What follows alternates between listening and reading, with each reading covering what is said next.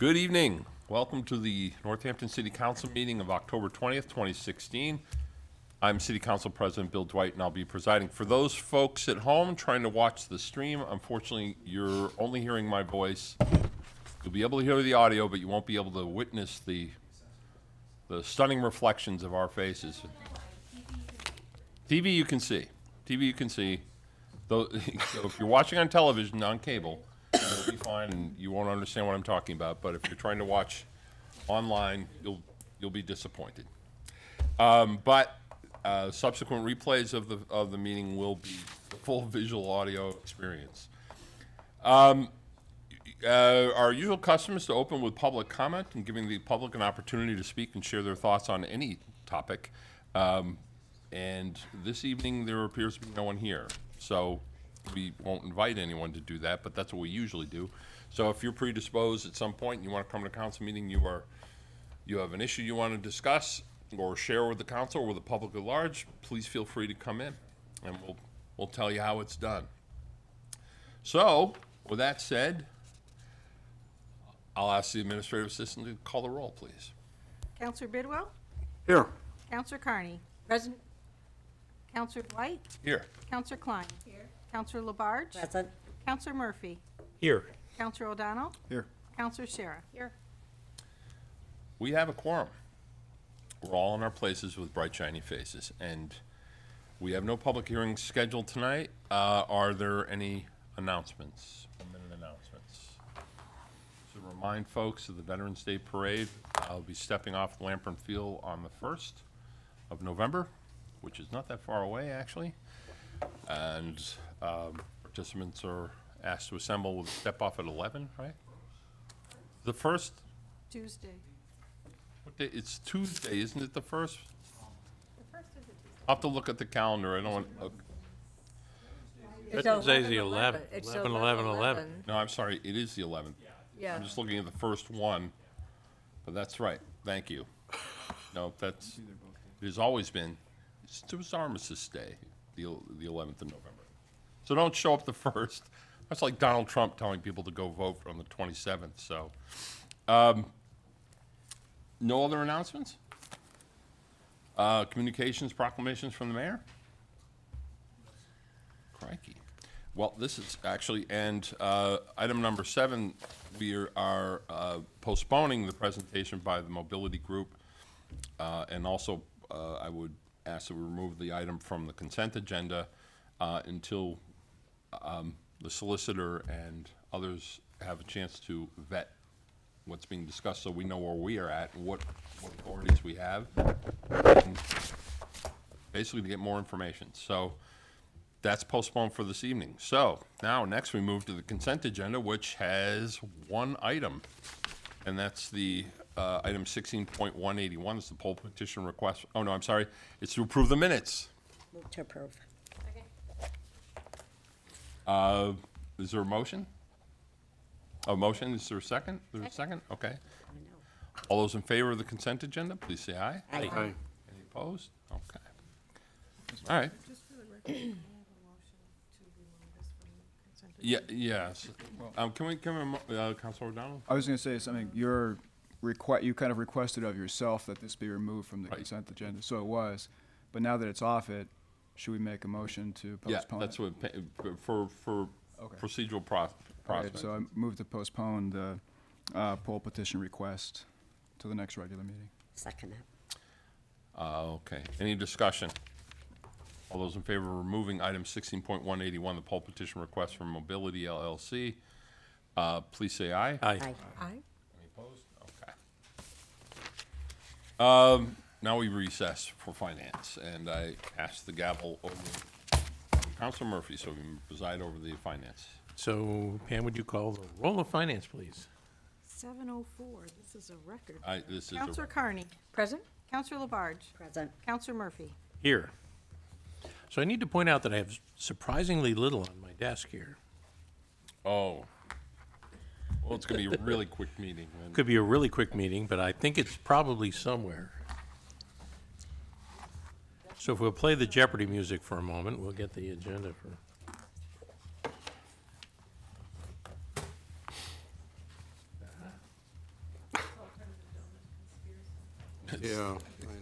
left-handed. These are gonna be expensive, don't There we go. I'm gonna slow down the meeting somehow. Okay, we're ready to go. We need an approval of the minutes of October 6th, 16. Do we have a motion on those? Move to approve. Second? Any discussion? All in favor? Aye. Okay, on to financial orders. Oh, you gonna? Oh. Yeah. Yep, so financial orders. And this is 16177 to approve for transfer appropriations from fiscal year 17 CPA funds. So we're going to do some CPA stuff tonight. Upon the recommendation of the Community Preservation Committee, order that the following amounts be appropriated, mayor's moving into position, from the fiscal 2017 Community Preservation Fund estimated reserves of $1,457,000 for fiscal 2017 community preservation purposes. $160,000 from estimated CPA community preservation open fund reserves for, well, actually, I think they're all in here, for, actually, What's, very little detail on these things in this. Do you have the actual order? that's not, What is it? For the CPA The transfer. CPA stuff, I've got the highlights of them, but I don't have the actual details of them. That's it. That's it. That's all it came. Really? That's the whole order. That breakdown there. Sarah, Yeah. Sarah's here. Good.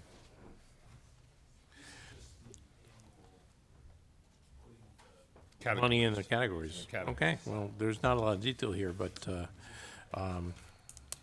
so we're gonna put $160,000 in 17 to the CPA Community Preservation Fund Open Space Reserve, $160,000 from 2017 estimated funds for historic preservation, $160,000 from 2017 funds for affordable housing, $60,000 in 17 funds for community preservation administrative account, and $970,000 from the 2017 CPA reserves for the budget or reserve. Also, the following amounts will be appropriated from community preservation funds budget reserve for the FY16 community preservation bonding payments. Those are things we've already done. $65,000 for principal and $15,075 for interest on the Bean Farm account, $95,000 for principal and $36,000 for interest on the Florence Fields bond, $270,000 for principal and $68.33 for interest for the Pulaski Park bond. And Sarah, do you want to talk to us about these things? So this is an annual activity the Community Preservation Committee and the City Council does every year. The Community Preservation Act requires that we either spend or set aside 10% of our annual revenue in open space, community housing, and historic preservation. So this order does that.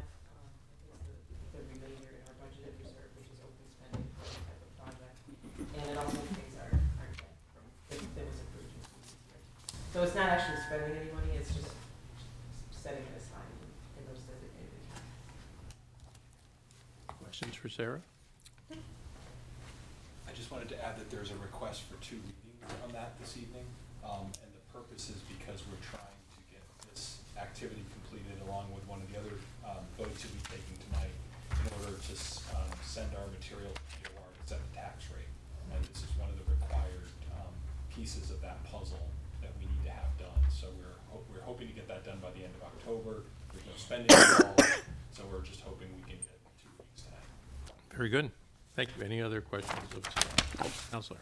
I just had a question about the estimated $300,000 state match. How does that process work? When do we really know what it is? That will be finalized in November, and in the event that it's vastly different from what we estimated, hopefully not, we may have to come back and adjust it.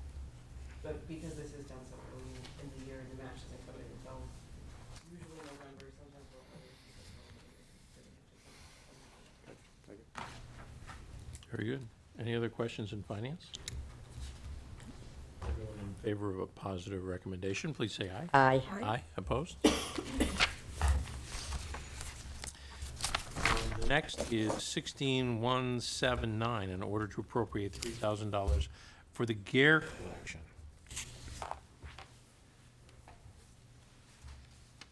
And I don't appear to have any detail on that one either, so. Anyone want to speak to the Gare collection? Thank you, because There you go. I don't have a packet over here, so. Order that whereas Historic Northampton, Inc. submitted a small grants application for Community Preservation Act funding to purchase small climate-controlled museum collection shelving units to properly store and display the Gare collection. Whereas the Gare collection is a collection of 528 silversmithing and clock tools and accounting books accumulated by the prominent Northampton business that was operated continuously on Main Street from 1785 to 1984. And whereas CPA funds will be used to help secure important historic resources that tell the 209-year history of a business in the community that has received public support. Whereas Historic Northampton has received matching funds from private donations. And whereas on September 21st, 2016, the Northampton Community Preservation Committee voted unanimously to recommend that $3,000 in community preservation funds be used to support the project. Now, therefore, it's be ordered that $3,000 is appropriated from the Community Preservation Act funding to the Historic Northampton, Inc.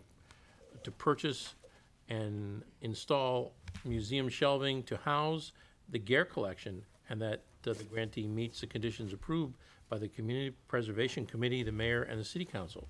Specifically, that $3,000 is appropriated from the CPA Historic Preservation Reserve account. We got a motion of finance? Motion of finance? Oh, so moved. Second? All right. Comment? So Pam thinks it's attached to that? This letter, so it's, Perfect. this is the. Oh, there we go. Okay. And the second one's there too. Questions? Really quick presentation about in the following order. So these are coming forward as part of the small grants process, and the committee developed these so that applicants with small discrete projects could come in and request smaller amounts of funding over and the next two slides show some of the details about the Gare collection. It has 528 silversmithing and watch repair tools. I guess you can relate a lot of things. I've been in business for 2 centuries. 100 account books, and it operated on Main Street from just after the Revolution until 1984. And Historic Northampton came in with this application because they want to make sure that all of these important artifacts are preserved and displayed in appropriate climate-controlled museum quality shelving. Now they're in museum boxes. They're not available for public display. That didn't seem fit for the importance of this collection. So this shows a long-handled silversmith marker tool with the smith's name mark. And the next slide shows a wick trimmer and an advertising box. Pretty small investment for a large protection. Questions from anyone for Sarah? Councilman? I think this is wonderful for the city of Northampton. I've known the Gere family for a long time, and Alice, I used to hang around with her, and I think it's wonderful. At $3,000, we can't go wrong with that. Any other questions? Just a comment, there's a cover letter actually from the chair to me, talking about what Sarah just described, which is essentially establishing these $3,000 fast-track grants, basically, allowing them to, so rather than wait for the regular funding cycle, make the funding available for $3,000, is that the Yeah. the cap? It's 3,000 in CPA funds with a total maximum project cost of 6,000. So there's three max. And so as they come up, we'll be getting them throughout, as they come up, as opposed to waiting for the regular funding cycle. These come in twice a year in the same funding. Okay, As all the right. regular applications, but those have a much longer process. So I'll be back one year in December for those bigger applications. Counselor? Yes. How long are these shelves good for? I don't have specific details about the shelves, but they are museum quality, and they're good for decades. Quite a while. Any other counselor? I'm just wondering, do you find the community knows about the small grant program to the extent they should, and how many applications did you get this year? We only had 2 this year. Only 2? I had discussions with some other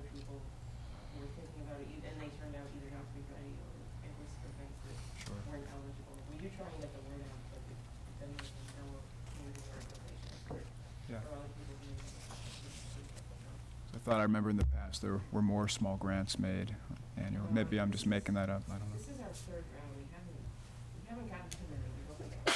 Really? Okay, thank you. Any other questions, counselors? I'm just curious, is the historic preservation silo of funds, I assume it is, just defined broadly enough to include not obviously just buildings, but a means to protect collections? Yeah, it's documents and artifacts. That's specifically in Much, there? much beyond buildings. Oh, I didn't realize that, We okay. funded the Northampton City Clerk in the past to preserve the city's vital records. Okay, thank you. Any other questions on this one in finance? Seeing none, all in favor of a positive recommendation, please say aye. Aye. Aye, opposed? Great. The next is 16180, in order to appropriate $3,000 for the preservation of the Pro Brush collection. Order that whereas Historic Northampton, Inc. submitted a small grant application for Community Preservation Act funding to purchase climate-controlled museum collection shelving units to properly store and display the Pro Brush collection. And whereas the Pro Brush collection is a collection of daguerreotypes and photographs and products and company records, advertising and manufacturing tools, and whereas Historic Northampton has raised 1.1 matching funds from private donations, and whereas CPA funds will be used to help secure important historic resources that play an important role in the history of Northampton manufacturing in Florence and the history of photography and abolitionism in Northampton, and whereas on September 21st, 2016, the Northampton Community Preservation Committee voted unanimously to recommend that $3,000 in Community Preservation Act funds be used to support this project. Now therefore it be ordered that $3,000 be appropriated from the Community Preservation Act fund to Historic Northampton, Inc. to purchase and install museum shelving units to house the Pro Brush collection, and that grantee meets the conditions approved by the Community Preservation Committee and the Mayor and City Council, specifically that $3,000 is appropriated from the CPA Historic Preservation Reserve. We have a motion. Second. Sarah? All right, so, two quick slides on this one. The first one gives a detail about Pro Brush Company. Everybody knows Pro Brush. It was a staple in Florence for many years. It employed former slaves prior to the Civil War, so Northampton was progressive even then. The collection includes scrapbooks, and then photographs and all of the things that Pro Brush made over the years, including daguerreotype cases, dinnerware, manufacturing tools, and brushes, of course. And there's a new little ad that I found that the Florence prophylactic brush is made in a little New England town in a clean, airy factory under scientific sanitary conditions. I thought that was neat. And the next slide shows some examples of the items in the Pro Brush collection. Any questions for Sarah on maintaining the Pro Brush collection? No questions? Then, all in favor of a positive recommendation in finance, please say aye. Aye. Opposed? Great. The next is 16186, in order to authorize budgetary transfers to workers' comp insurance. An order? Wait a minute, you missed 185. Second. Here's 186. Where's 186? For insurance transfers, we're going to do general liability insurance. We're going to do a $66,000 transfer from employee liability and a $3,507 transfer from police, fire, accident insurance.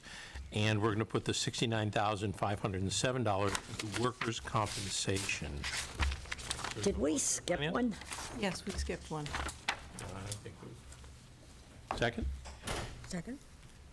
Susan? Just within the same budget, just moving money from one account to another. When Maya sends us our bills, they give us credits, and they apply the credits to the bills, so the credits just ended up in different places. That's the reason we're looking for the transfer. Questions? None? All in favor of a positive recommendation? Aye. Aye. Any opposed? Great. Okay, now we're back to parking fee, 16185. Order to suspend certain parking fees for certain dates in 2016. Order that on the following day, collections of fees for on-street and off-street parking spaces, excluding the Gare parking garage, be suspended. Friday, November 25th, 16, which is called Black Friday. Saturday, November 26th, which is Small Business Saturday. Saturday, December 24th, which is Christmas Eve. And Saturday, December 31st, which is First Night New Year's Eve. Motion? So moved. Make a motion. Second? And the mayor's here to talk about it.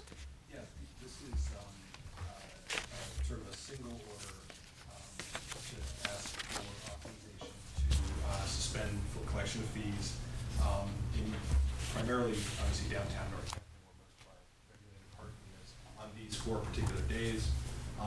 Been having conversations with the business community and the Downtown Northampton Association.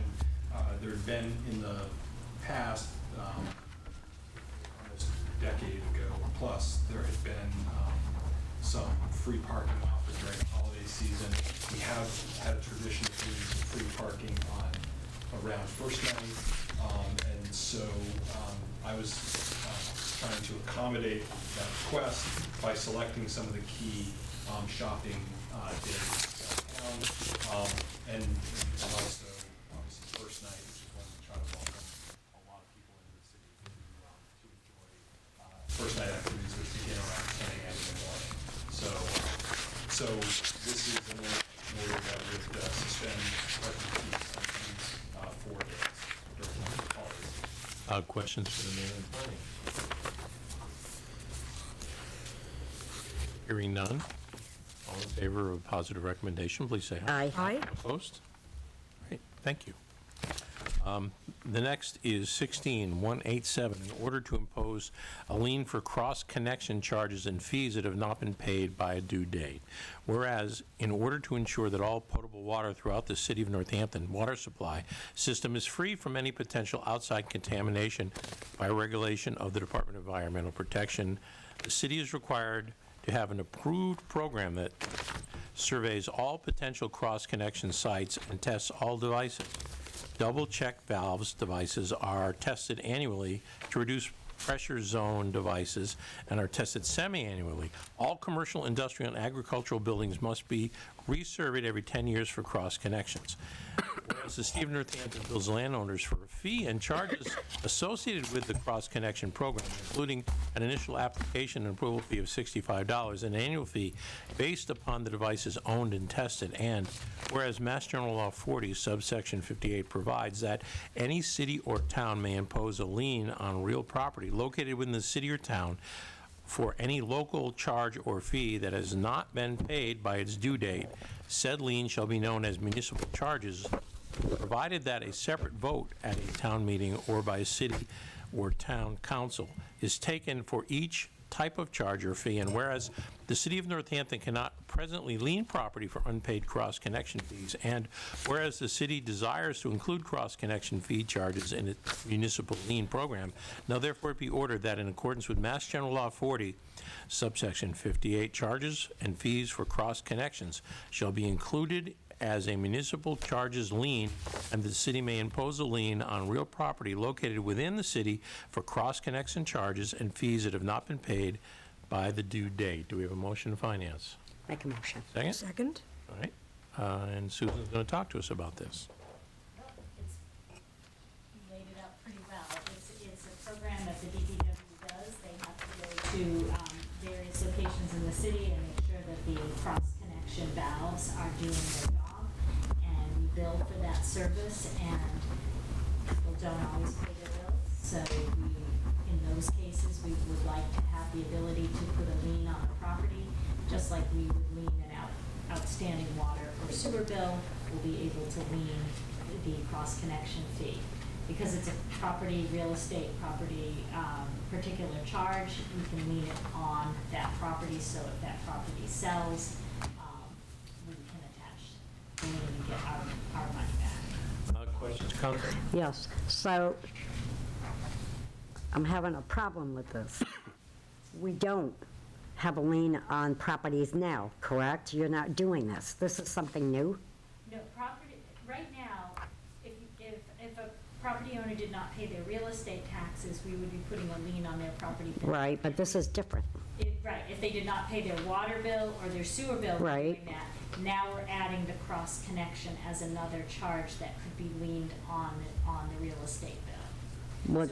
So, but without the charge, you can still go ahead and put a lien on it, right? No? But not on a cross-connection fee. Without taking this vote, we can't put a lien on a Okay, cross-connection. I got you now. If property owners chose not to pay this, it's very difficult to get them to pay it. So this is a method to use to recoup that cost. How many properties do we have that are under this? I don't know. I can find out. And I can't give you an exact number, but I know that it's a pretty small percentage of them are residential. Okay. It tends to be primarily commercial that have this cross-connection valve that basically we're trying to prevent backflow into the water supply of sewer or other stuff into the water supply. Sounds like it's a lot of sprinklers and things like that. Well, primarily people who have sprinkler systems, large commercial. I gotcha. It's primarily those. Okay.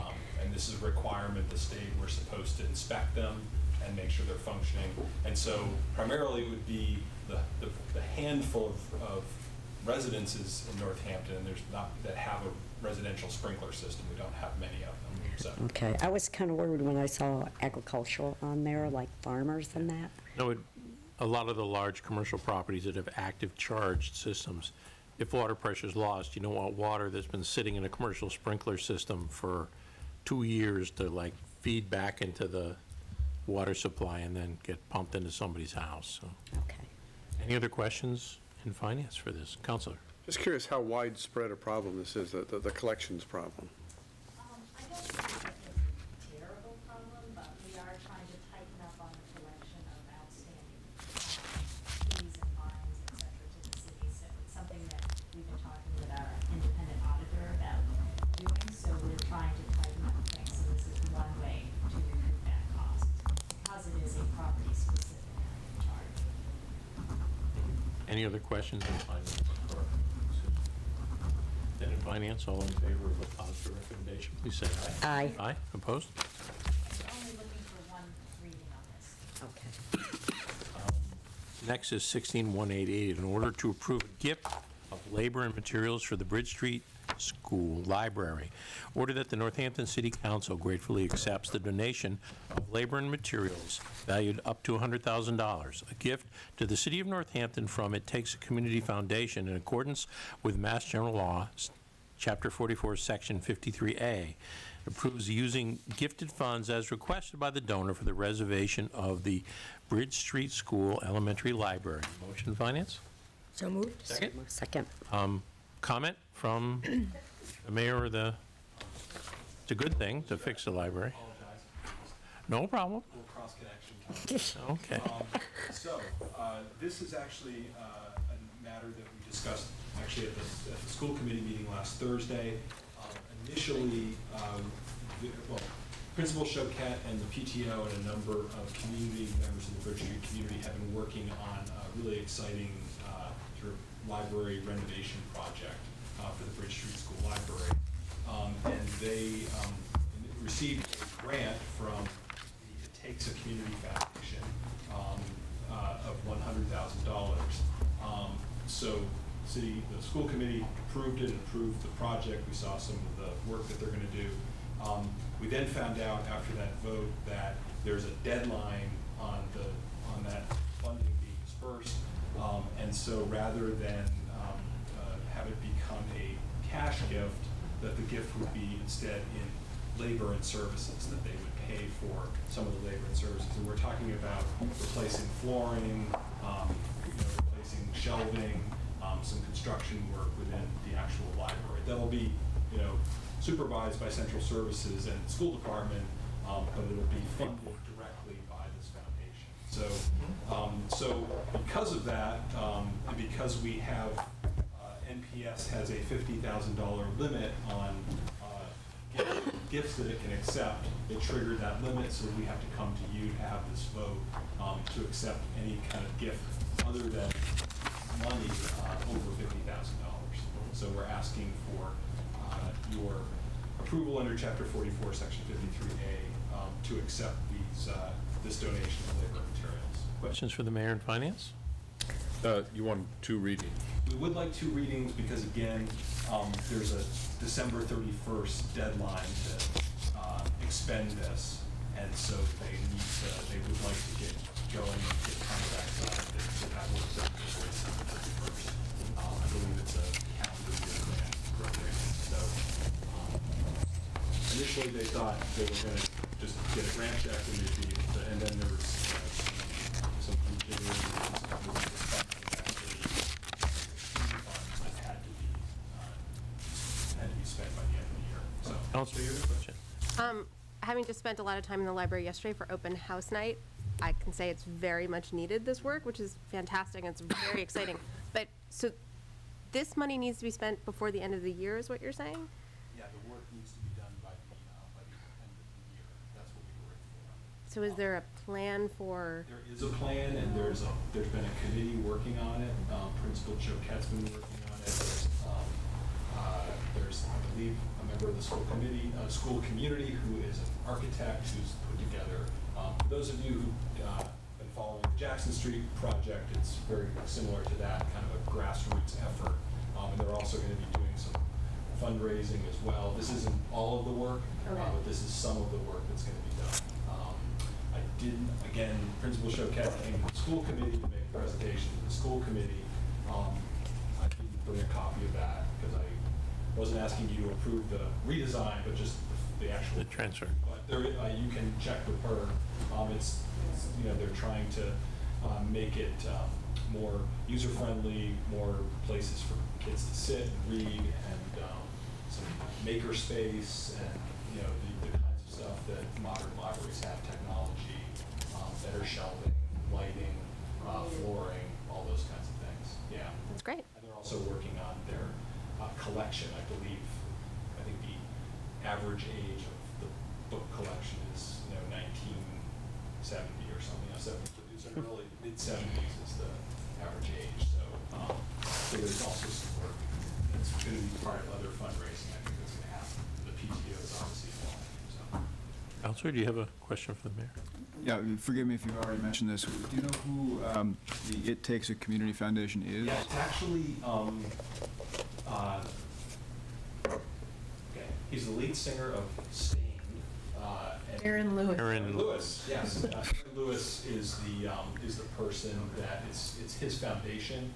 Okay. And actually, a Bridge Street parent, as it turns out, is the president of the board of that foundation. Tim Van Epps, who's also the Sandry Oil. Sandry Oil, and lives in Northampton. Is a Northampton resident. Is also Lives on Union Street. Lives on Union Street, yes. And so yes, so that's I hadn't heard of the foundation either, but that is the foundation. Okay. Yeah, and they support community initiatives and education and youth kinds of programs. Yeah. No? No? Anyone else? Counselor Bidwell? That was my question, too. Oh. Just curious about the Okay. foundation. Yeah. Okay. Any other questions for the mayor on this one? Seems like a good thing. All in favor of a positive recommendation, please say aye. Aye. Aye. Opposed? Okay. The next is 16189, in order to approve gift funding expenditure at the Senior Center for Computer Equipment. Order that the following expenditure from the Senior Center Gift Fund be approved. $6,193 for 13 desktop computers for use by seniors at the Senior Center Computer Room. A motion to finance? Make a motion. Second.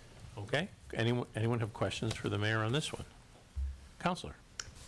How old are the computers, Mayor, that are in the computer room now? I'm pretty certain they're original to when the center first opened. So that we're going on, 6 or 7 years now, which, as we know, in computer years, that's significant. So this upgrades that computer room, which gets a lot of use, to new, I think they're HP desktops with bigger monitors and for that space, which gets a lot of use for training, and seniors can use it. So, and this is coming out of the revolving gift fund for the senior center. And we have, I think, what, 2 instructors? Yep. on computers, and I've heard excellent things about how people are going there for quite a long time and are so pleased of learning how to run the computers. And I know I've heard myself that the computers were just not operable. They were getting a little slow, that's correct. Exactly. They were, so this is a great upgrade, and obviously we appreciate all the many people who make gifts to the senior center, because this is funds that are coming out of the gift fund to be able to pay for that. So, Are there like colleges like Smith College or maybe Amherst College, University of Mass, where sometimes, which I do know, like they get rid of their computers or they donate them? yeah, we actually, last Thursday at the school committee, we accepted several donated computers. They tend to be used computers, Right. and from Smith, they tend to be iMacs. And so those we've been using in our tech lab for NCTV and the tech lab, and we have iMacs at the high school. So they work really well in that application. Okay. I know the senior center has tended to use Windows-based computers, and so those aren't typically the ones that Smith donates. I don't know about UMass, but I know that Smith makes donations from time to time to the school. Thank you. Other questions for the mayor? No. Hearing none, all in favor of a positive recommendation, please say aye. Aye. Opposed? So the next thing is Susan and an update, quarterly update on our financials. I'm going to be talking about 2 quarterly reports tonight. The quarterly report for fiscal 2016, which ended June 30th. So it's the 4th quarter of that year, and then I have the 1st quarter of 2017, which is only 3 months, so there's not as much to talk about. But, okay, so you did get this all as a document for you with your packet, but I thought I'd give you a handout so you can look at it. There's 2 sides we're going to look at. First, we'll look at the general fund, and then look at revenues and then expenditures, and then second, we'll look at the foreign enterprise fund, and again, revenues and expenditures. And I'm just going to point out some highlights from the year that ended. If you look at the first page, you have the revenue from, beginning with the revenue from the general fund. The first section is tax and couple of highlights here. The motor vehicle excise this year we got in $2.669 million. That's the highest that Northampton ever had in motor vehicle excise. I point this one out because it is one that is driven by the economy, so it's a number that can change from year to year. It's been, in the last few years, it's been as low as 2.2, and this is pretty high, almost 2.7. Last year it was 2.5, so it's about $152,000 above last year. So that was really a good number for us. I'd also like to point out hotel, motel tax and meals tax. Together, those 2 are $148,000 above fiscal 2015.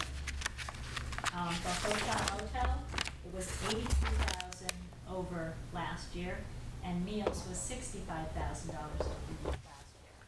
And that is after a couple of years of these being somewhat flat. They were pretty much the same for year to year for about 2 or 3 years. So this is nice to see some growth, particularly in these, because again, these are indicators that are driven by the economy. If you look at the next section where it talks about charges for services, you'll see the parking revenues all brought in what was estimated. What you don't see is the additional parking revenue that came in, because once parking revenues reach what we estimate, everything else goes over into the receipt reserve for parking, and that's how we pay for these capital improvements to the parking system. As a highlight though, parking revenue was $42,000 above 2015 overall. That was another good indicator for us. On the next page, at the top of the page, you'll see ambulance services.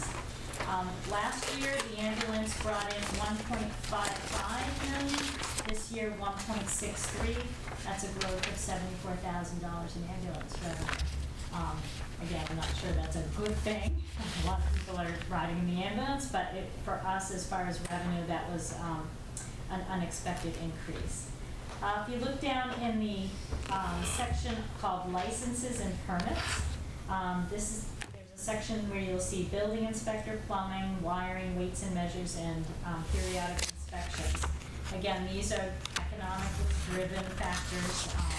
There was a lot of building activity. Permit fees this year brought in $80,000 more than they did in 2015. So that was another good thing.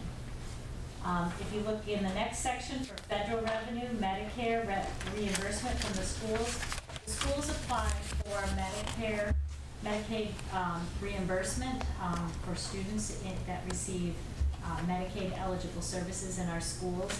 And last year they brought in $375,000. This year $487,000. So again, a growth of about $110,000.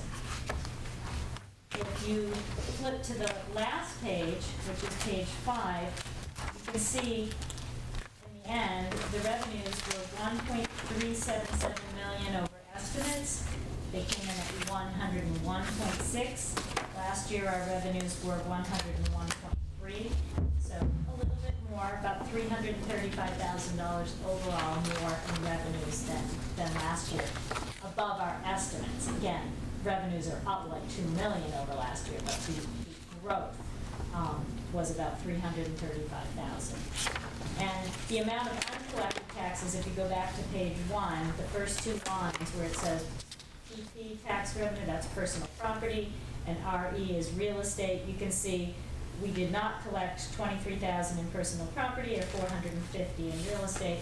That's, but we did collect 99.1% of our revenue. So we have a very good collection rate, and this is not money that will be lost to us. This is money that we lien and we get back through tax title. And we get 60% interest on that stuff. So it's like the gift that keeps on giving. Right. Yeah. So if you go to the next page after the revenues, you'll see the expenses for the general fund, and this section excludes the schools. There's not a lot to talk about here where you see surpluses under the last column where it says available budget. A lot of the surpluses tend to be in salary line items, and that's generally a factor of there being vacancies. So and the larger the department, sometimes the larger the number. So if you flip through and you get to the 3rd page, one of the largest turnbacks in unspent funds was in the police department. They had about $503,000 of unspent in salaries, and that was driven by vacancies and the time that it takes to fill vacancies in the police department. And if you flip to the next page, which would be page 4 of this, you'll see the fire department similarly had about $228,000 returned in salary. Again, a factor of vacancies. Also in the treasurer and the collector line items, as you know, the treasurer and collector were combined at the beginning of FY16, but in the budget for 16, we had anticipated 2 separate departments. We didn't know we were going to be moving in that direction. So there's surplus there because that consolidation eliminated 1.5 positions. So there was extra salary there as well. The next one, next page, page 5, you can see snow and ice. Again, we were very fortunate that this is the lowest amount in the last 4 years that we've spent. This was 42% of what we spent in 2015. We spent over $900,000 on snow and ice, and this year we spent $398,000. So that was another factor helping us this year. If you look on page 6, you'll see a surplus in veterans benefits. While veterans benefits that were paid out were slightly higher than last year, about $40,000 more than fiscal 15, it was below our 3-year average, and I budget for a rolling 3-year average. But reimbursements catch up. Right, and reimbursements catch up. So there's a small turnback there. If you look on page 7, down towards the bottom, line 750, interest on debt, had a savings of $40,000. That was a direct result of the refunding that we did, or the refinancing of bonds that we did in December 2015. If you flip to the next page, which is page 8, about halfway down the page, you'll see medical insurance, and you'll see that there was a turnback of almost 250,000. Again, when there are vacancies, we don't spend on the health insurance, so that is why there's a surplus there. So if you get to the last page, which is page 9, one other thing, cherry sheet assessments, which is the top of page 9. You can see we had a surplus of 224,000. Cherry sheet assessments are basically school choice outgoing tuition and charter school outgoing tuition. We paid slightly more than we estimated in outgoing school choice, but we paid about 200,000 less in outgoing charter. It's still a really, really big number. But the state does this estimate, and then they charge us for the actuals. So there have been years where the actuals have been more than what we anticipated. So fortunately, this year there was some money left over there. So if you get to the bottom, you can see that we spent 96.3% of our budget. Last year we spent 97%. So this year returned to our, turnbacks were about $500,000 more than last year. So overall, this is how we generate free cash. When revenues are higher than estimated and expenditures are lower than estimated, that's how free cash is generated. So we anticipate with these numbers that we'll have a fairly healthy free cash number. It'll be about the same as prior years, somewhere between 3% and 4% of our total. When do you think in December, early December, we'll get that certified? Probably, although Department of Revenue has lost so many staff that they're prioritizing setting tax rates before doing free cash. So, but before the end of the year, you think we'll get it? Yeah, it could be January before we see the free cash. We'll know the number, we just won't get it certified. We won't get it certified and delivered. Right. You mentioned that's why you're trying to turn in the tax rate earlier. Quickly. Right. The sooner we get our tax rate done, the sooner we get in the queue to get our free cash. Right, then we get our free cash, and once free cash is certified, then we'll be coming to you with. We can free up that that money. That into stabilization funds. So the next report in this, still in fiscal 2016, is the school department. School department is also in the general fund. We have 2 school departments, as you know. The first one here is Northampton Public Schools. So if you go to page 2, you'll see they turned back 12,921. That was a product of unexpended encumbrances. So at the end of FY15, they encumbered bills that had been outstanding that hadn't come in yet. They didn't spend all of that. So that's why that is being returned to us. And the same with Smith Vote, which is the next 2 pages. They ended up turning back $9,882. With Smith Vote, when they turn back money, we end up having to give it back to them because we have to meet next percent. So when their end of the year report gets certified, the Department of Ed is going to tell us, and you need to give it back. But that primarily is because you budget them really accurately up front. So if they turn it back, they're due that money anyway. Right. These were encumbrances that they also encumbered at the end of 15 but didn't spend. So. All right, so moving on to the enterprise funds, which are the next page. There, as you know, are 4 enterprise funds, and this first page is simply the revenue from each of the enterprise funds. Both the sewer and water enterprise funds both brought in about $450,000 less in revenue than they did the year before. Is directly correlated with the use of water. So water use, quantity of water use was down. And since sewer use is based on the amount of water use, it's almost identical. Yeah, but the last 2 years, we've had water restrictions, correct? So people couldn't use water they may have otherwise wanted to. Right, right. So, there is some, which is one reason we want to keep healthy, free cash or undesignated fund balance. To make up that. Yeah. In those. If you turn to the next one, stormwater, that brought in a little bit more than we had budgeted, but if you remember, 2015 was the first year of the stormwater fund, so there was a lag in collections. So we're now starting to get to the point where all of the collections, a full year is coming in this year. Because we were trying to target 2 million, but we went over because of the previous year. Right, that was money that came in from prior. Counselor, you have a question? Yes. I have received some calls, Susan, from residents and people in the city asking, well, we've had a water restriction, so why are they paying for a stormwater utility fee? Well, the way I can't answer it. Yeah, the way the stormwater utility fee is written, the way it's designed, the way it's implemented, is that it's a fixed monthly charge based on the impervious surface versus the water and sewer, which is Use. based on water consumption. So, so we don't have there's not currently a provision in I'm not sure how you would measure it, but not currently in the stormwater fee, a provision. For lack of rain. Lack of rain, I suppose. Yeah, that's not currently in the system, in the current system. So that's the best explanation I can give. Thank you. Yeah. And then the last revenue source is the Solid Waste Enterprise Fund, and its revenues were basically the same as 2015, 542,000. The year before, 547. So if you flip the next page, you'll see the expenditures in each of these funds. And you can see sewer enterprise funds, 93.8, water, 96.7% of their total, stormwater, 92.7, and solid waste, 95.2.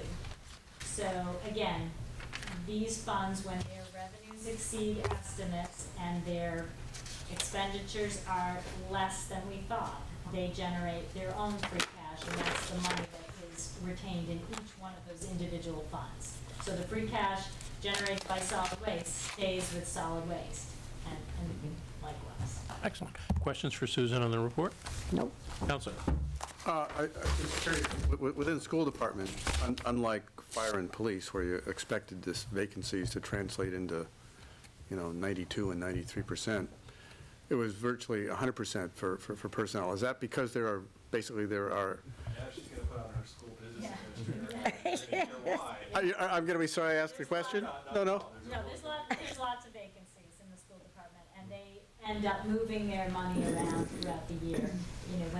But with them, when there's vacancies, they have to bring in subs. Right. So there may be lines that haven't been spent for English teachers, but then sub lines go up. In general, though, schools generally do have PS that they end up using for OM, and that's Transfers yeah. But they're allowed to do that. They're allowed to do that, and since I came to Northampton, which was in 2004, Northampton, unlike many other communities, always tells the school department, spend your entire cash. That is really, it's not typical in other communities. They try to get the school department to give it back, and I think what's been great in Northampton is that we say, we know you have needs. Maybe you're not going to need it all for personnel, but you certainly can use it to buy books or whatever. So I think it's been really good. And I know our new business manager was kind of surprised by it. When she came in and said, wow, you don't make us give money because we want to see it. But the other thing, see, that wasn't the answer I thought you were going to give, but that's okay. But the other piece is that they have school choice money, and so they're also trying to spend all of the appropriation first, because school choice they keep as sort of their reserve, It's like their free cash. So they're going to spend every appropriation dollar before they touch any of the school choice dollars, because the school choice dollars gets retained, correct, as a Absolutely. That's just one of the other reasons why. I was thinking when I saw that $9,000, but it is true, we do not request that they turn back to the end of the year. Great. Any more questions of finance? So all those internal transfers within school, those come before school committee, or that just happen at the discretion of the They administration? come before the school committee, yeah. Good. Thank you. Any more questions in finance? No. That's all on our agenda. No, you got 2015. That's right, you have another report. There really is nothing to talk about with 2017. Everything is going as expected. It's only been 3 months, but I'm not seeing any, alarming trends. So there really is not a whole lot to bring out.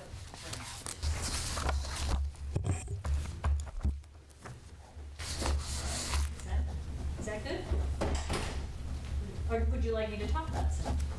Can I just actually note that I just got a text from someone saying the microphone at the podium is not working, Jen, I guess, or it's not broadcasting, just a heads up. Councilor Murphy stepped out for a second, so does anyone have any questions? Do I just read the bottom lines, or where we are? Yep, at this point, revenues right now are about 22%, so 25% of the way through the year. Expenditures, if you go to the last page of the general fund, about 30%, which is fine because there are a lot of things that we pay right up front. We pay all our insurance policies, et cetera, right at the beginning of the year. If you look at the enterprise funds, sewers at 23.3% for revenue, water's 25.8%, stormwater 24.4%, and solid waste 24.9%, exactly where you would expect it to be 1/4 of the way through. And for expenditures, sewer is at 7.7%, water 19%, stormwater 5%, and solid waste 9%. That's not unusual because they have a lot of large ticket construction and equipment purchases, and those happen at variable times of the year. So.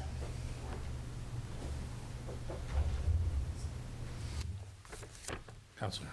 I know it's some pretty healthy hotel and motel and meals tax numbers for the first quarter. How is that seasonality that we usually see in the first quarter, or is there anything more going on that than usual seasonality? These are, the various quarters have different trends, and we keep it up on what each quarter is so we can compare other quarters. So these are about close to where we usually are for that quarter. Okay. Can you reflect, I mean, we've obviously lost the Clarion because it's off the face of the earth, and we added the Marriott. Can you get a feel for how that's going to shake out?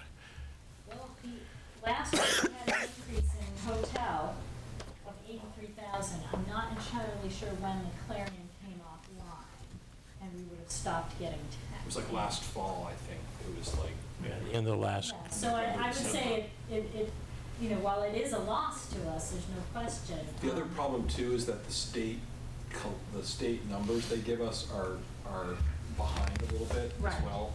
The collections take a while, so Terry's been trying to figure that out, like, because the actual collections, there's a lag time between when the collections are done to when we get them. Right, so these payments for 2017, we got the first week of October. Do those actually reflect July, August, September, or do they reflect May, June, and July? That's one of those pieces that Terry's been trying to figure out. So it remains to be seen what the impact of the Clarion going away will be. All right, other questions on this one?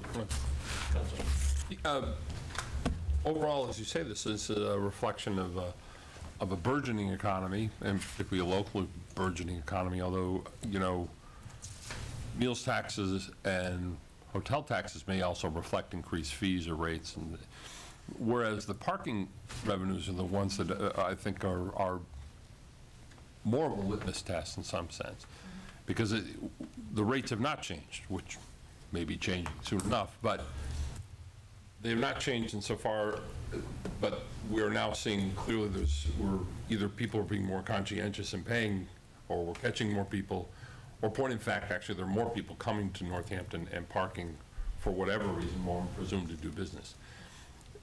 So is it your sense that actually there are clearly pressures that were identified in review in the subcommittee?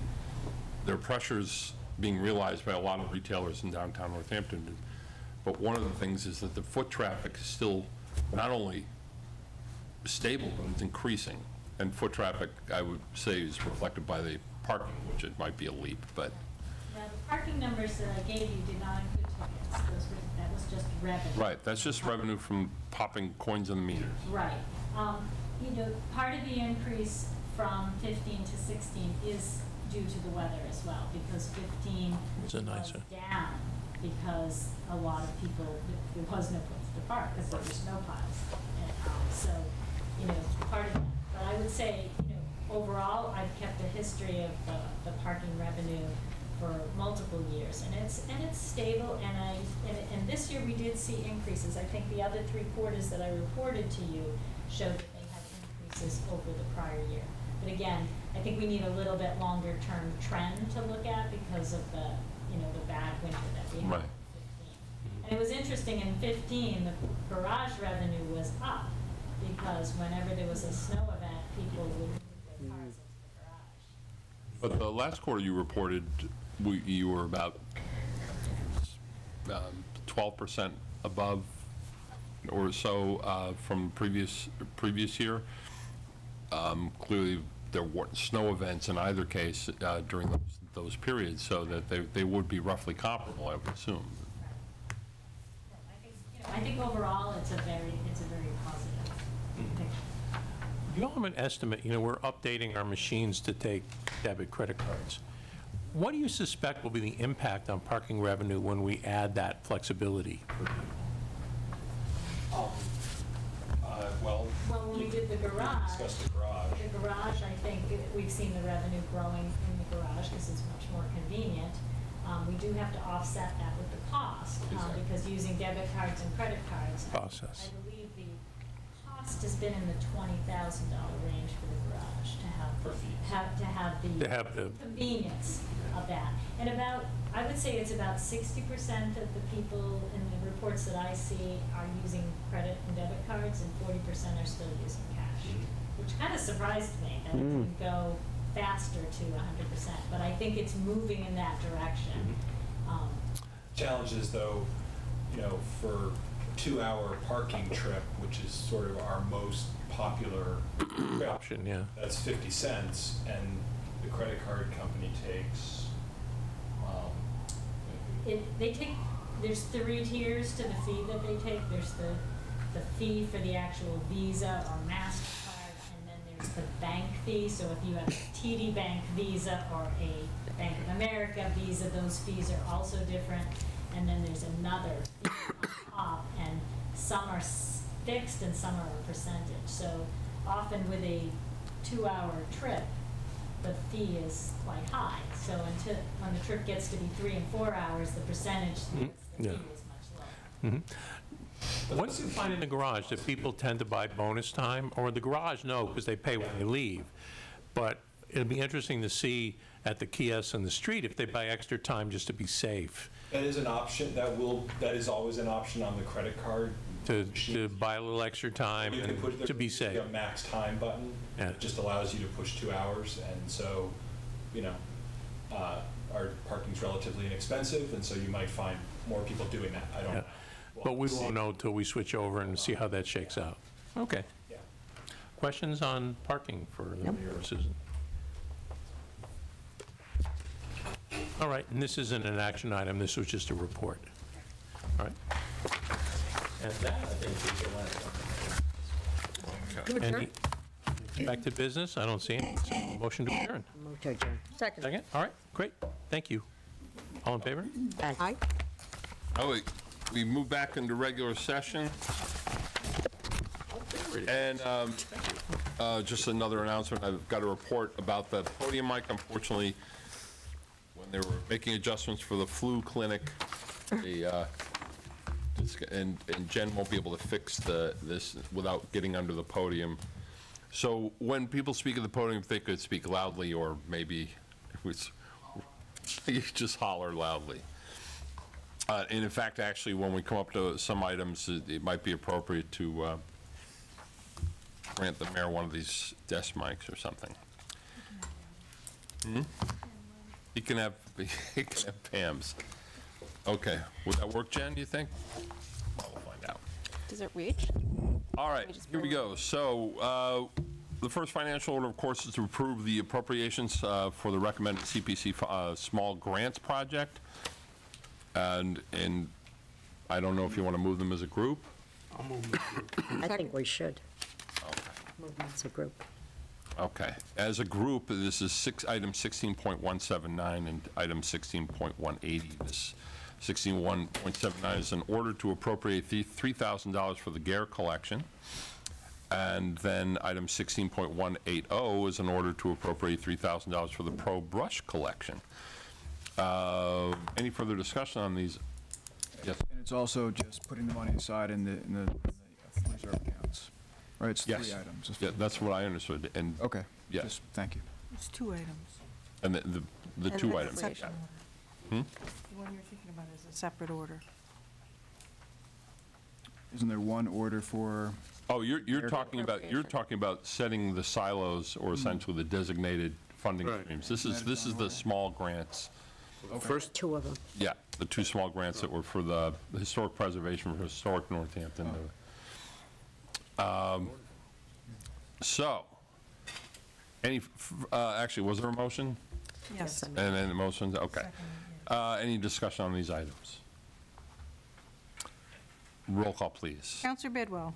yes. Counselor Carney. Yes. Counselor Dwight. Yes. Counselor Klein. Yes. Counselor Labarge. Yes. Counselor Murphy. Yes. Counselor O'Donnell. yes. Counselor Shara. Yes. Okay, those pass in first reading. Next up, item 16.186. This is in order to authorize the budgetary transfers into workers' comp insurance. I'm sorry. Point of order. Yes. Did we skip 16.177?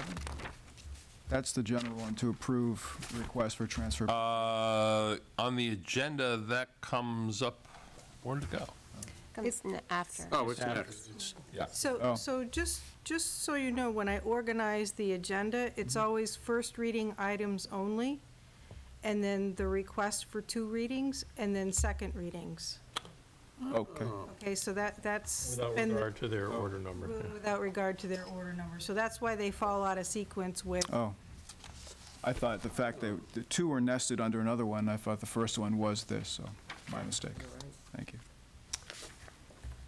So back to item 16.186. I have a motion. Do I have a motion? Make a motion. And a second? thank you. Discussion on the budgetary transfers into workers' comp insurance. Roll call, please. Counselor Carney. Yes. Counselor Dwight. Yes. Counselor Klein. Yes. Counselor Labarge. Yes. Counselor Murphy. Yes.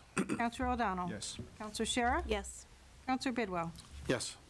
Passes in first reading.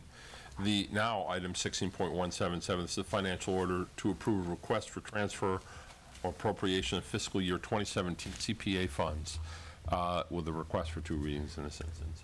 Is there a motion? Move to approve. Second. Okay, motion's made and seconded. Any further discussion on this item? Okay, roll call, please. Counselor Dwight. Yes. Counselor Klein. Yes. Counselor Labarge. Yes. Counselor Murphy. Yes. Counselor O'Donnell. Yes. Counselor Shara. Yes. Counselor, 2 readings, isn't it? second. Yes. No, I She was didn't skip getting to you. Counselor Bidwell. Yes. Counselor Carney. Yes. Thank you. All right, that passes in first reading. Now, Suspend Counselor. Rule 14. Second. Motion's been made and seconded to suspend rules to allow for a second reading. Any discussion on the suspension of rules? All those in favor, please say aye. Aye. Any opposed? Okay, I'll accept a motion for second reading. Move to approve. Second. Motion's made. Is there a second? Second. Okay. Discussion? Roll call? Counselor Klein. Yes. Counselor Labarge. Yes. Counselor Murphy. Yes. Counselor O'Donnell. Yes. Counselor Shara. Yes. Counselor Bidwell. Yes. Counselor Carney. Yes. Counselor Dwight. Yes. Passes in 2 readings. Item 16.148. This is the second reading. This is in order to approve the FY 2017 residential factor and tax levy percentages. Move to approve. Motion's made and seconded. Any further discussion on this? I'm going to take this opportunity. We have a reporter here tonight, so I just want to comment on the fact that during the course of the last meeting, we had actually consensus and agreement from people testifying and people also here debating of the value of maintaining a factor of 1, which means essentially residential taxes, the tax rate is identical to commercial tax rate. In the value that we identified is principally that we have a much lower commercial tax rate in Northampton than a lot of surrounding areas that have a split rate, a split factor, which allows for communities to tax at a greater level commercial properties. And as such, we've seen that it actually has an adverse impact on businesses or the ability to develop businesses. Now, I also commented somewhat petulantly, and I'll probably reiterate it, that this community, and particularly the government of this community, has taken a lot of knocks for being not particularly business-friendly.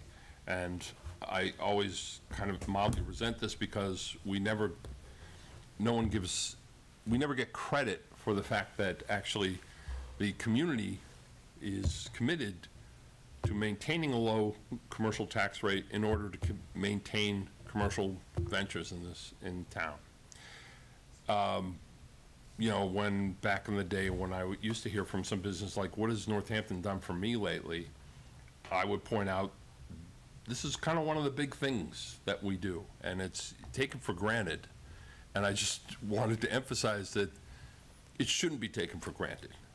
It is, we're all committed to this, but the fact is that we do this understanding that it doesn't come without some pressures.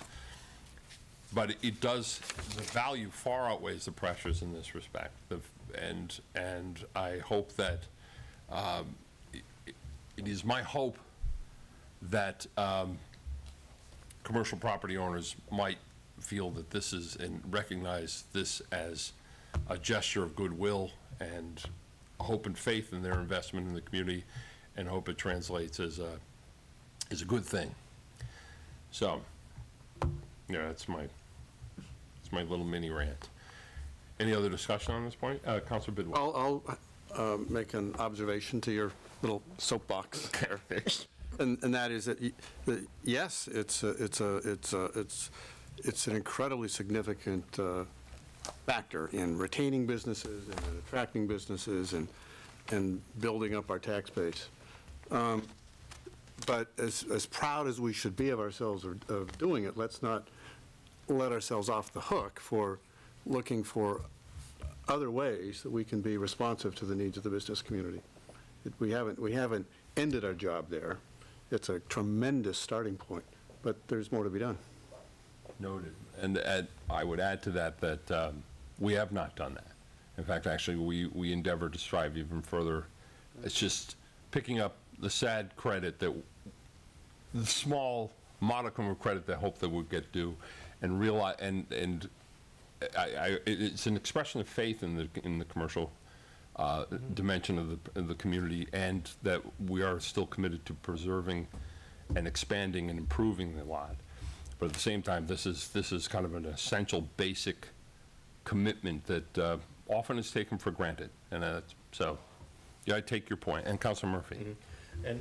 And I don't want people, watching at home to think, oh my goodness, we're in the tank for the commercial property users. But the fact remains, our residential property base costs us money. Those are the people we provide service. Our commercial property base doesn't cost us as much to maintain. So the larger our commercial base and the more we nurture that, the more tax money we have to spend on the needs of our residents. Our most expensive service is schools. Commercial properties don't generate kids in school. So the money that the commercial base generates, we spend on the residential base. So, the reason we want to grow our commercial is because they generate money that we spend on our residents and their children. So that's why we're in favor of trying to nurture that, because the money that they generate in taxes, we spend on the residents. And that's the reason that we're trying to grow that base, so that we have more money to spend on people and their kids and the quality of life in our community. It's not to help out the businesses. It's to use their taxes to help out the people that live here and their kids and the services we provide to them. And that's important to notice. When we talk about it, we want those dollars to help the people that call us home, and that's why we do it. It's important to keep that in mind. Anyone else on this? Okay. Roll call, please. Counselor Labarge? Yes. Counselor Murphy? Yes. Counselor O'Donnell? Yes. Counselor Shara? Yes. Counselor Bidwell? Yes. Counselor Carney? Yes. Counselor Dwight? Yes. Counselor Klein? Yes. That passes in second reading. Item 16.168, this is a financial order authorized payment of prior year bills for the DPW. This is second reading, if you recall. Move approval. Motion's made, second. Okay, any further discussion? Roll call, Pam? Counselor Murphy? Yes. Counselor O'Donnell? Yes. Counselor Shara? Yes. Counselor Bidwell? Yes. Counselor Carney? Yes. Counselor Dwight? Yes. Counselor Klein? Yes. Counselor Labarge? Yes. Okay, that passes in second reading. This is also in second reading, item 16.188, financial order to gift of materials and labor for the Birch Street School Library project. Move approval. It's not in second reading, I'm sorry, there's a request for two readings, so, sorry. Motion's made and second. Any further discussion on this item? Roll call for the first reading. Counselor O'Donnell? Yes. Counselor Shara? Yes. Counselor Bidwell? Yes. Counselor Carney? Yes. Counselor Dwight? Yes. Counselor Klein? Yes. Counselor Labarge? Yes. Counselor Murphy? Yes. Passes in first reading. Suspend Rule 14. Second. Motion made and seconded to suspend rules to allow for a second reading. Any discussion on the suspension of rules?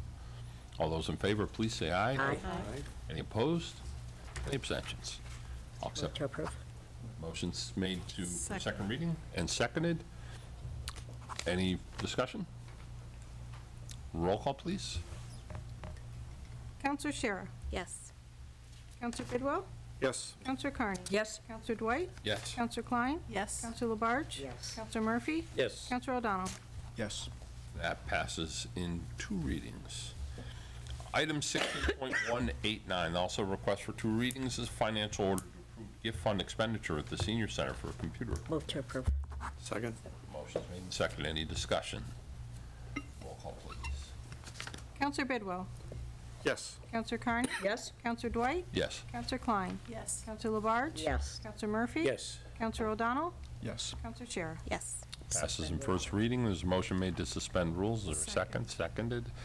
Any discussion on the suspension of rules? All those in favor, please say aye. Aye. Opposed? Any abstentions? Okay, the motion's made for second reading. Is there a second? Second. Okay. Any discussion on second reading? Roll call, please. Counselor Carney? Yes. Counselor Dwight? Yes. Counselor Klein? Yes. Counselor Labarge? Yes. Counselor Murphy? Yes. Counselor O'Donnell? Yes. Counselor Shara? Yes. Counselor Bidwell? Yes. Okay, that passes in two readings. Now we come into orders. Item 16.178, this is the warrant to approve the municipal election in Ward 3 with a request for two readings because they're coming up. So this is upon the recommendation of City Clerk Wendy Mazza. This is to approve a special municipal election in Ward 3. And the special municipal election will be held on Tuesday, the 8th day of November, 2016, in the following polling places designated by the council as follows. Ward 3, Precinct A in the Senior Center, the Great Room at 67 Conn Street. And oddly enough, that's where Ward 3 also will be the vote for it. So the polls will be opening at 7 o'clock in the forenoon and close at 8 o'clock in the evening of the said day, and all such voters will, within the said hours in the precinct in which they are individually entitled to vote, give in their votes for the council for Ward 3 to fill a vacancy. Move to approve. Second. Motion's made and seconded. Any discussion on this? No? Okay, I thought you were raising your hand. Okay, roll call, please. Counselor Dwight? Yes. Counselor Klein? Yes. Counselor Labarge? Yes. Counselor Murphy? Yes. Counselor O'Donnell? Yes. Counselor Shara? Yes. Counselor Bidwell? Yes. Counselor Carney? Yes. Suspend the rule. Second. Okay, passes in first reading. Motion's been made to suspend the rules to allow for a second reading. Any discussion on the suspension of rules? All those in favor, please say aye. Aye. Any opposed? Move to approve. Okay, the motion's been made Second. for second reading and seconded. Any discussion? Roll call, please. Counselor Klein? Yes. Counselor Labarge? Counselor Murphy? Yes. Counselor O'Donnell? Yes. Counselor Shara? Yes. Counselor Bidwell? Yes. Counselor Carney? Yes. Counselor Dwight? Yes. Okay, now we come up to the item that we made poor Amanda sit here for the whole time. This is in order. This is item 16.185. This is in order to suspend parking fees for certain dates. No, that's not the one anyway. I'm sorry, Amanda. In 2016.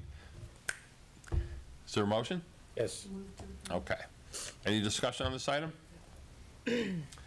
Roll call, please. Oh, Sorry. go ahead. I just wanted to note that the Transportation and Parking Commission reviewed this and gave it a unanimous positive recommendation. I'm not sure if the Code of Ordinances currently requires us to do that or not, but just duly noting that. You commission sent looked the at memo it. to that effect, Yeah. actually, yes. That's, Counselor Labarge? Yes. Counselor Murphy? Yes. Counselor O'Donnell? Yes. Counselor Shara? Yes. Counselor Bidwell? Yes. Counselor Carney? Yes. Counselor Dwight? yes. Counselor Klein? Yes. That passes in first reading, and we'll have enough time for a second reading at the proper time. That one of those first dates doesn't show up yet, so. Item 16.187, this is an order to impose a lien for cross-connection charges and fees that have not been paid by the due date. Move approval. Motion's made and seconded. Any discussion? Roll call. Counselor Murphy? Yes. Counselor O'Donnell? Yes. Counselor Shara? Yes. Counselor Bidwell? Yes. Counselor Carney? Yes. Counselor Dwight? Yes. Counselor Klein? Yes. Counselor Labarge? Yes. That passes in first reading. Second reading will be in our first meeting in November. Now into ordinances. Here we go. This is the proposal to amend parking regulations on Main Street and Old South Street. No, here we don't go. Yes, well, we do go. An Old South Street parking lot with an explanation from Mayor Narcoitz. That's actually listed in the title. The motion's made and seconded. That's not a motion yet on that. Do you want to address this rather than me read your letter? Sure. If you want, I mean, You're talking about the Old South Street one. this is the Old South Street parking lot Oh, this isn't It's even. a super title for all three of those. for all three of the upcoming, Yes, they're all part of Yes. sort of the same set. 5 and 6. yeah. Yeah. Sure, fine. You don't have to, if, Councilor O'Donnell? Can I make a motion to take them as a group since they sort of come Second. together? Okay, so, can always okay, split them if- so to put it on the floor. Sure. Very good, okay. So as I did say in the memo that I submitted to you, these are the first of several changes that I'll be submitting over the next several months as part of implementing several of the recommendations of our downtown Northampton parking management study that was prepared by Walker Parking Consultants. These ordinances combine specifically to implement the recommendation that the on-street parking along Main Street, sort of two changes, that we extend that Main Street downtown parking from 1 hour to 2 hours, and then the recommendation that the hourly fee, which is currently 75 cents an hour, be increased to $1 per hour. The Old South Street reference is to align that. There's a small section of 1 hour parking there. That would increase that to 2 hour parking as well, just to align it with Main Street. So, again, essentially, as the study showed, this is one part of our parking system where there is not adequate turnover, and where the folks who are out there observed people, what's called cruising for parking, making laps for parking. And one of the pieces that they noted was that it's our most prime parking. Obviously, judging by the number of people who want it, it's the most convenient to businesses on Main Street, but that we're not really pricing it that way, that it's priced comparably to parking on side streets, adjacent side streets. So part of the effort is to set the parking rate such that it will,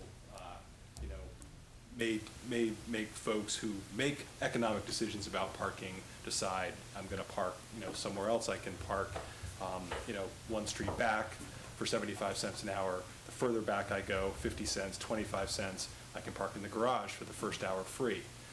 So that was the recommendation. And then the 2 hours, which is something that we've heard. I've heard a lot from business owners downtown. It also came out at the public meetings that we held, that Walker Parking held.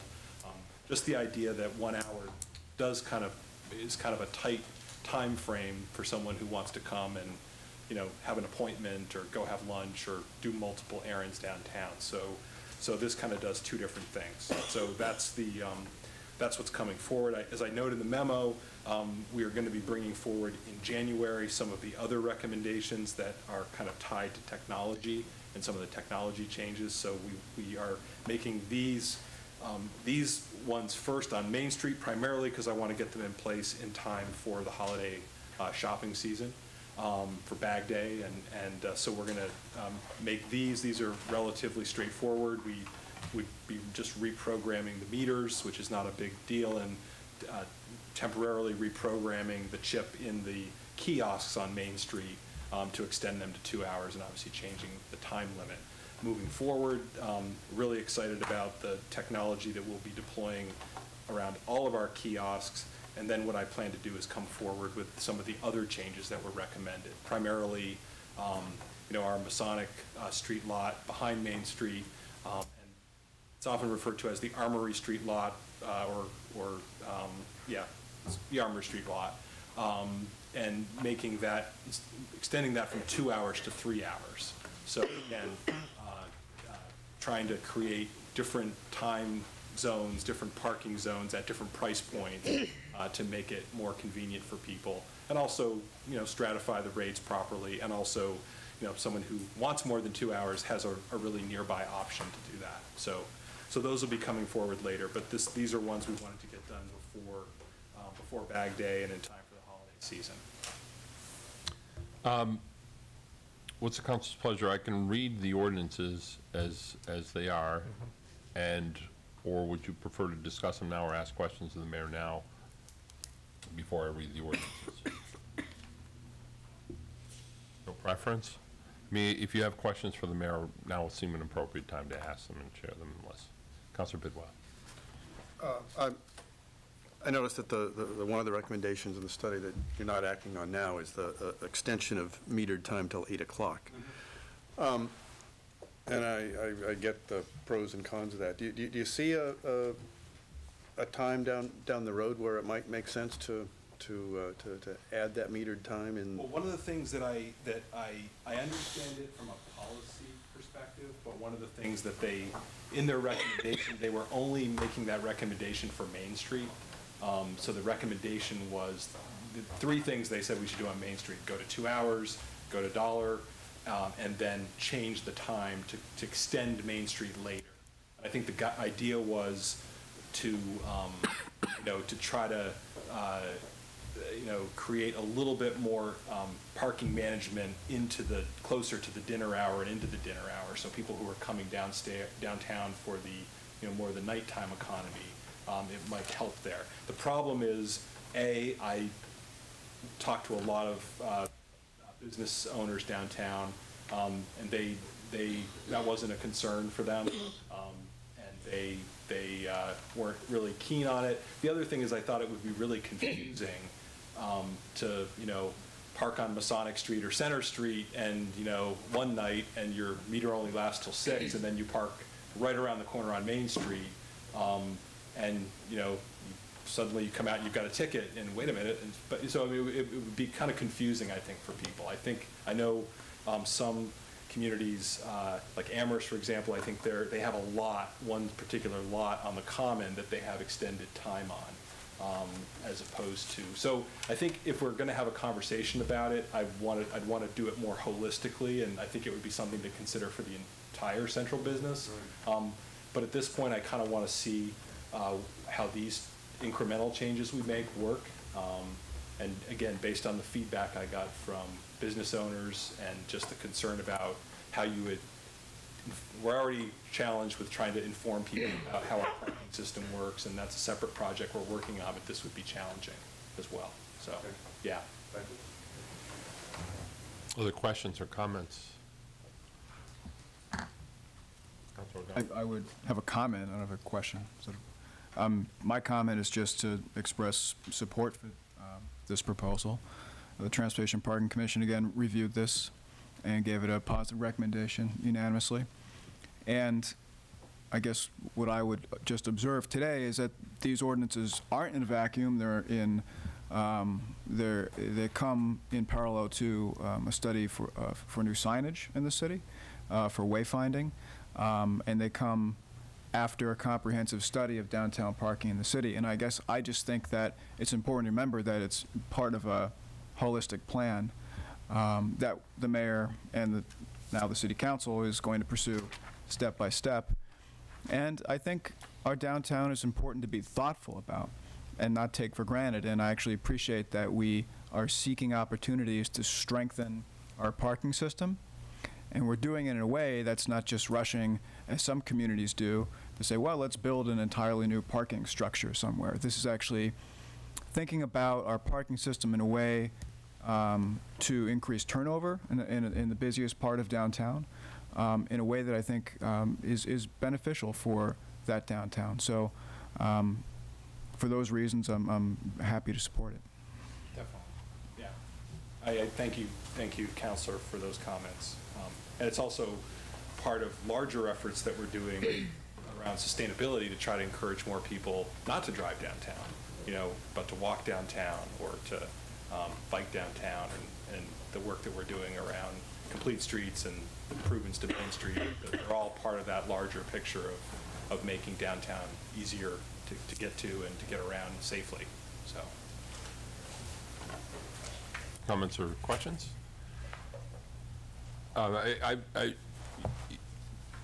You know, when I actually posted an article about this on Facebook, I got a lot of community feedback. It's interesting. Was there any public comment relative to this in transportation parking? There was not, actually. There's none here today. That doesn't mean there's certainly people who have opinions. The opinion that was frequently shared, and I think it's based on the misconception that the idea is to generate money. This is essentially an end-run taxation system that's designed to generate, basically, as you describe it. It's a little weird, I suppose. It's social engineering in some way. It's trying to condition people to make choices that based on economic decisions, as opposed to being 15 feet closer than they thought they would have been otherwise to a place that they were trying to get to. And it does, I mean, it's why we have metered parking to begin with. This is not, it wasn't designed to make money where we couldn't make money before. It was actually designed to create a turnover in parking inventory, so you didn't have people, I mean, once upon a time, Northampton's, it wasn't that long ago, our tickets were $5. And you would find people saying, well, $5, I can park downtown all day for $5, I'll eat that ticket. And we realized, as a social engineering experiment, that was not a particularly good one. It didn't work. But the pushback was principally against the quarter increase in per hour. And unfortunately, they only read the headlines, which tends to be the case in Facebook, so they didn't realize it was just for Main Street. And we were expanding the time to 2 hours on Main Street. The other thing is that we notice as the retail economy changes, that once upon a time, maybe I remember businesses originally asked for an hour. They wanted a quicker turnover. There were mostly businesses that were walk-in, walk-out type of businesses, not so much focused on the restaurants and bars, which clearly, if you're going to go grab a meal, an hour makes for a pretty rushed meal in some cases. So, so as the trend changes, the needs change, and we're actually displaying some adaptability here, some flexibility relative to the conditions as they change. And so, yeah, it wasn't really a question. It was I'm giving you some of the feedback, which I think you probably witnessed on my Facebook page. And I think the other key, I think the key thing is that most people, I've never heard somebody say to me, I didn't go there because the parking was too expensive. It was because I couldn't find a parking space. Right. And so, so most people I've talked to, when I explain to them that, yeah, it's going to be an extra quarter, but it's going to be 2 hours, that 2 hours is really, that's what they focus on. Most of the business owners, that's the thing that they're really excited about, is the 2 hours.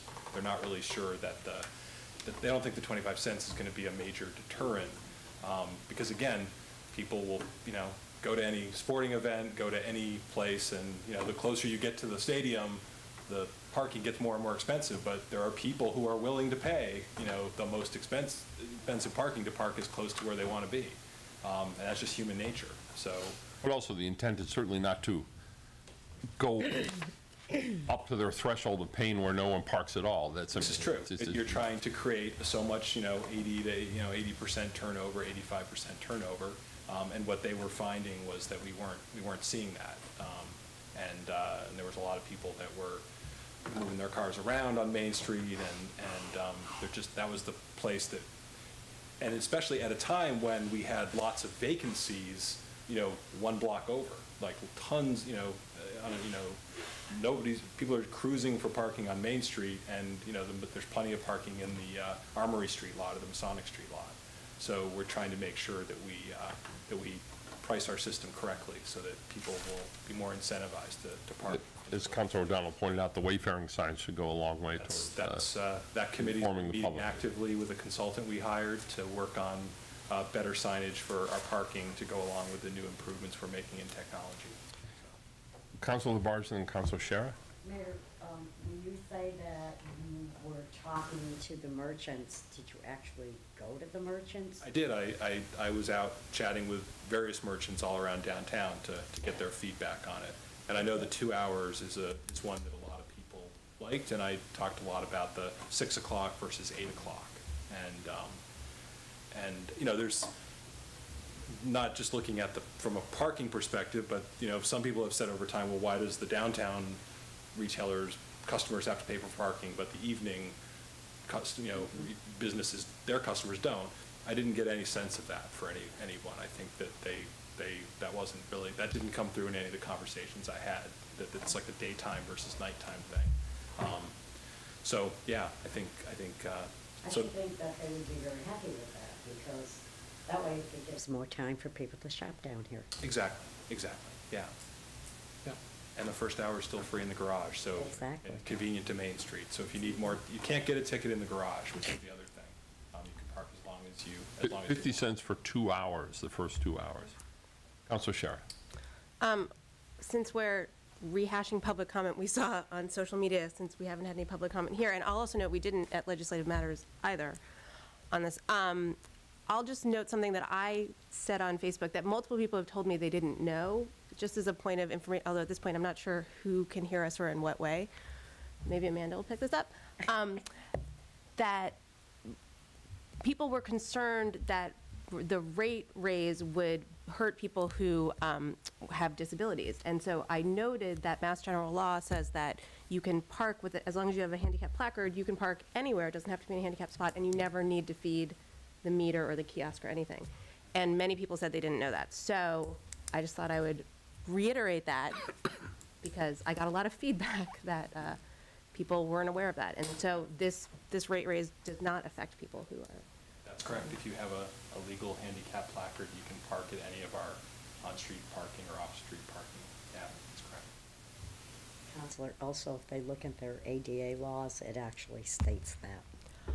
I don't doubt it. I mean, I do know that, but people weren't aware. So part of our job is to inform people of things. Any other comments or questions relative to this? So now I'm going to get into the prosaic part of reading you these things here. So this is, excuse me, 16.164. This is to amend Chapter 312, 36 of the Code Book by modifying parking meter fees in Class 1A and Class 1C, and to add a Class 1F, and be it ordained by the City Council of the City of Northampton as follows. Section 1, that subsection Chapter 312 of the Code of Ordinances of the City of Northampton, Massachusetts, shall be amended so that such section shall read as follows. Class 1A and 1C go from 1 hour to 2 hours, and the fee would increase from 75 cents per hour to $1 per hour on 1A, and 1C would increase from 15 cents to 25 cents per hour. Add also Class 1F with a time limit of 3 hours at 75 cents per hour. These are already moved as a group, so we'll take them as a group. So that's the first item. Next item, Okay. This is to amend Chapter 312-109 of the Code Book to modify the time limits in Class 1A and 1B. Be it ordained by the City Council of the City of Northampton as follows. Section 1, that subsection Chapter 312 of the Code of Ordinances of the City of Northampton be amended so that such section shall read as follows. Modify Bridge Street Northwest on the northwest side from Main Street to Market Street will change from 1 hour to 2 hours as a Class 1A category. Crafts Avenue on the west side, the entire length unless otherwise specified, will also increase to 2 hours. Main Street, both sides, entire length unless otherwise specified, will also increase to 2 hours from 1 hour. Main Street Northwest, point 50 feet northeasterly from King Street to a point 315 feet northeasterly, will increase from 1 hour to 2 hours. Main Street on southeast side, point 73 feet north of the easterly, 73 feet northeasterly from Pleasant Street to point 30 feet southwesterly from Strong Avenue, will also increase to 2 hours from 1 hour. Main Street, the south side, 186 feet easterly from the new South Street to 83 feet westerly from Crafts Avenue, also increasing to 2 hours from 1 hour. And then Merrick Lane, the south side, the entire length unless otherwise specified, will be 2 hours. It was originally 1 hour Class 1A. It would be changed to 2 hours Class 1B. And then finally,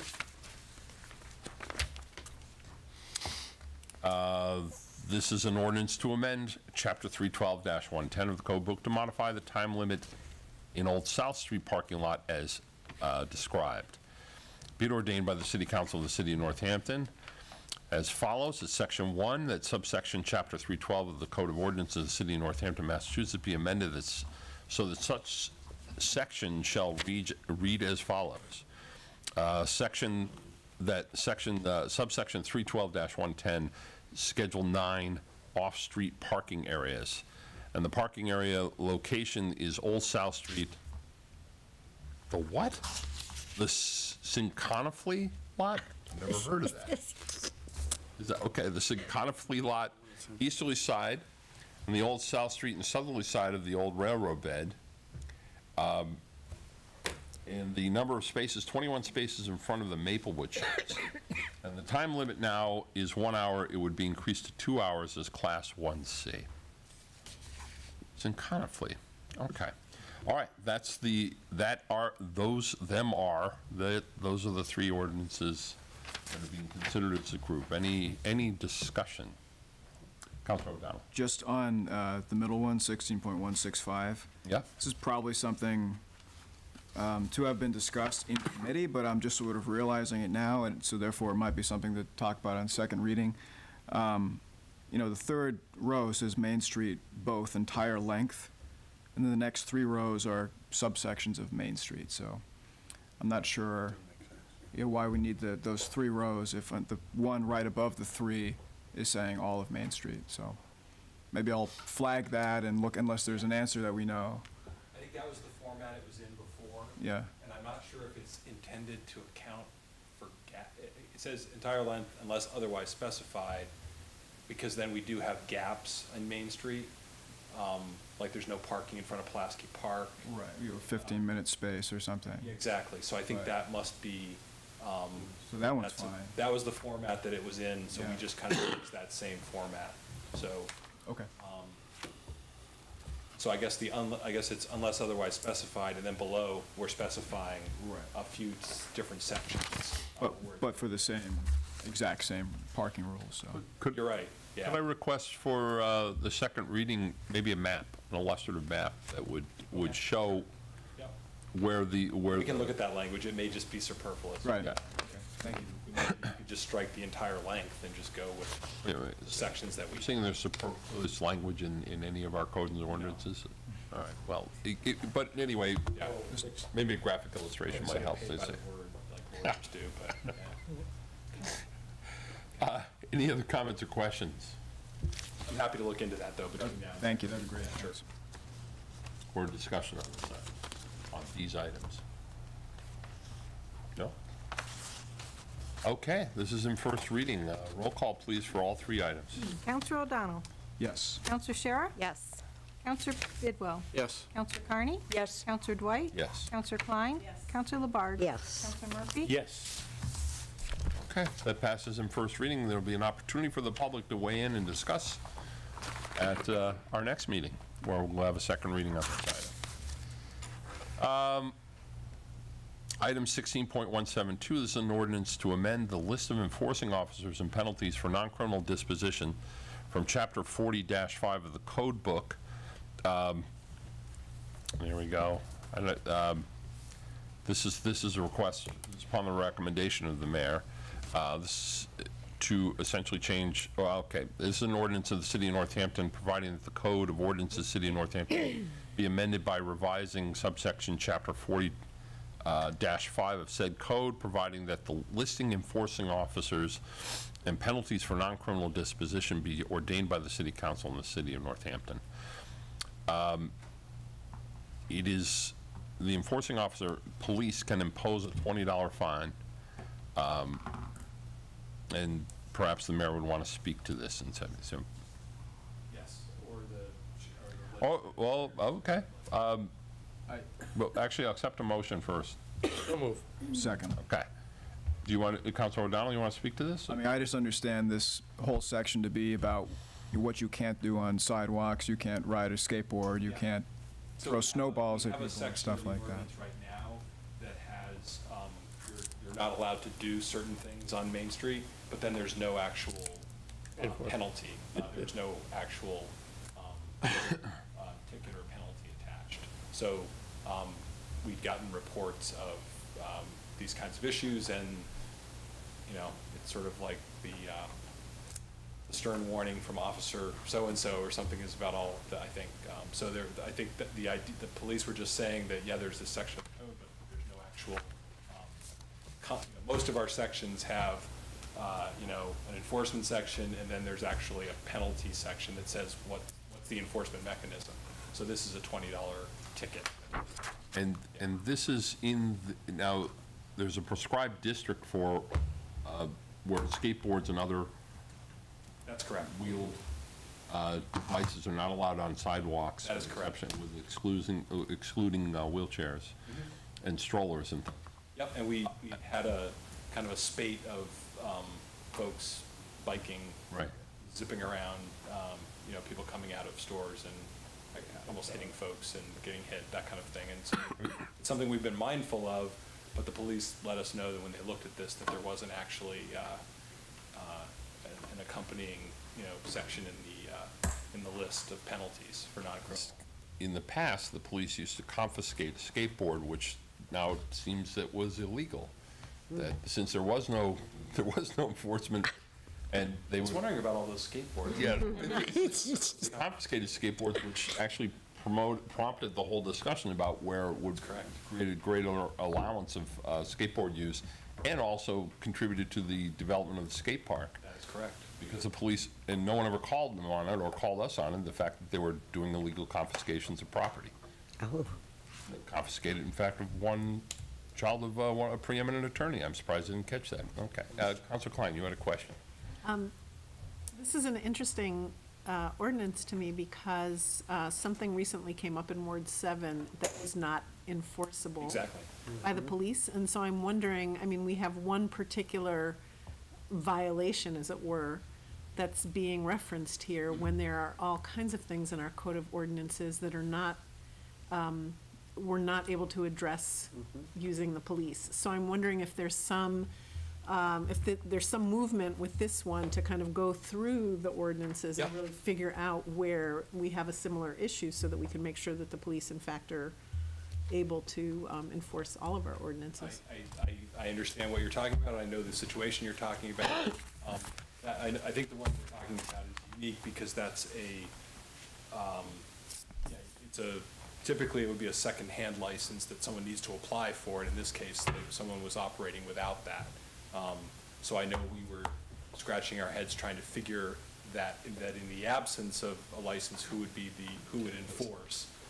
Because it's actually a license you issue, the city council issues.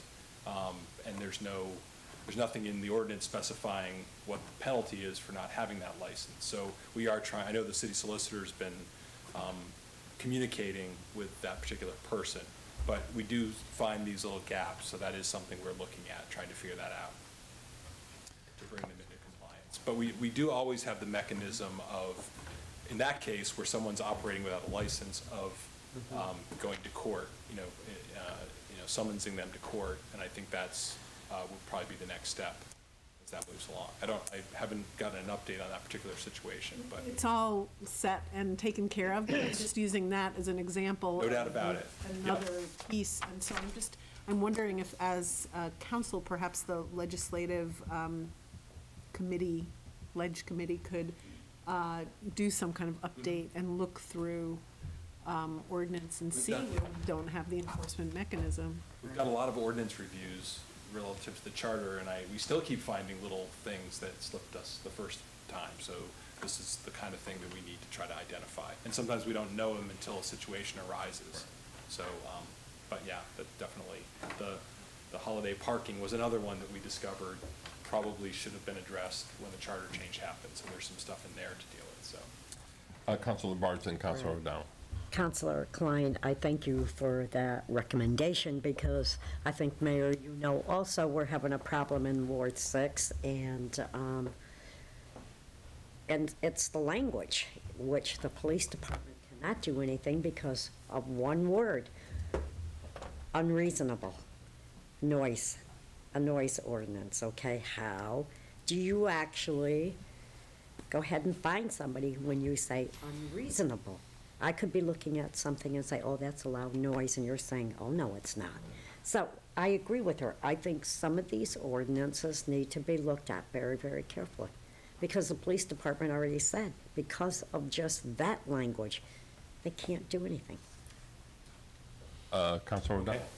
I'm going to withdraw. I think I might be encouraging us to go too far afield if I ask. I think we should stick to the. Yeah, to stay on this one item, but it was helpful. Interesting, though. It was helpful for clarification as to what the issue was.